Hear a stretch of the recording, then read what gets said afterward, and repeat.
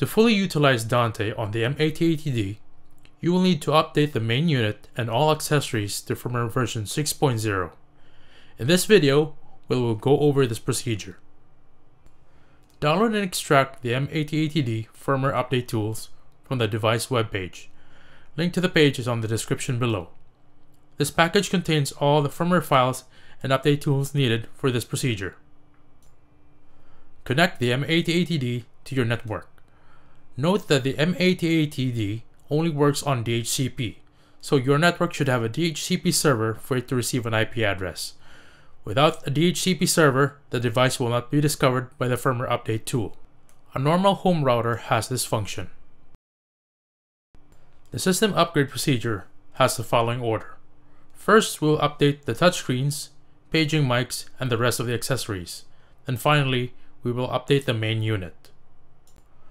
A quick warning.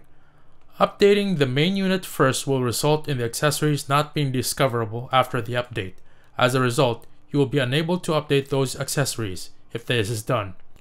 If this is accidentally performed, please contact TOA technical support. Do not connect or disconnect any accessories while an update is running.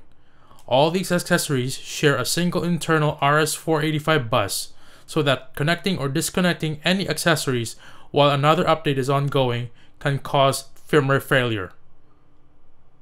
Let's start with the update of the M800 RCT touchscreen.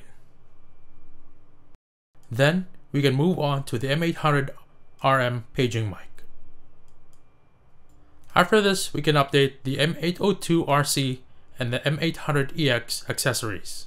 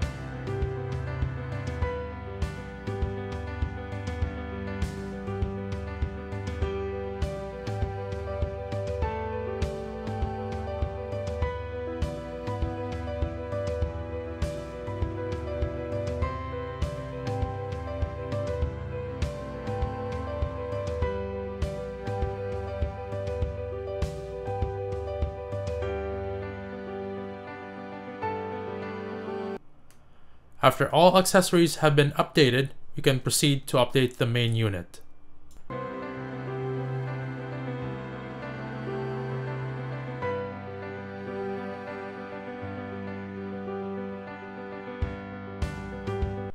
After the update is completed, the device will reboot.